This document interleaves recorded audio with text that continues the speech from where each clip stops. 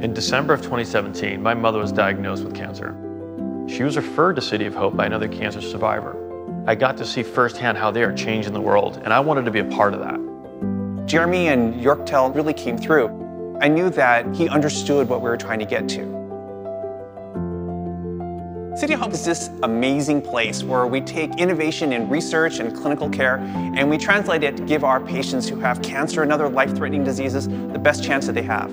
Microsoft 365 really has been transformative for us. We standardized City of Hope on the Microsoft Teams room systems and the Surface hubs across all spaces.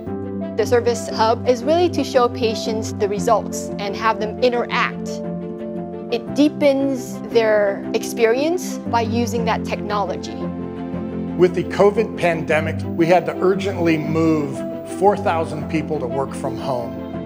We had this rush to set up a COVID isolation unit. We didn't want to take away that human connection. So we put Teams Workstations in every room. It's allowing the patient to have the support system that they need. What creates our unique value proposition is our ability to look at this holistically, from the networking, the Microsoft 365, all the way to the audio-visual stacks and how they work together. Microsoft 365 is essentially the hub of my entire work existence right now.